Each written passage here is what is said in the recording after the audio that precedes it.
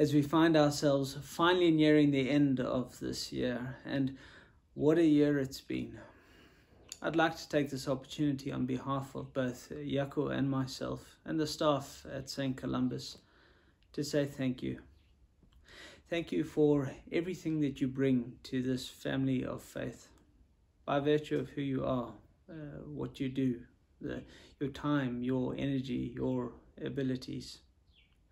Thank you too for the many who have made great sacrifices in the midst of an exceptionally difficult financial climate to ensure that much of the good work that we do together as a congregation continues.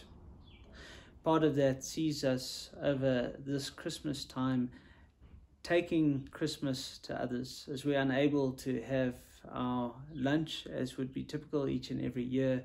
This year we are collecting and compiling gift bags and food hampers and taking it out to as many people as what we are able.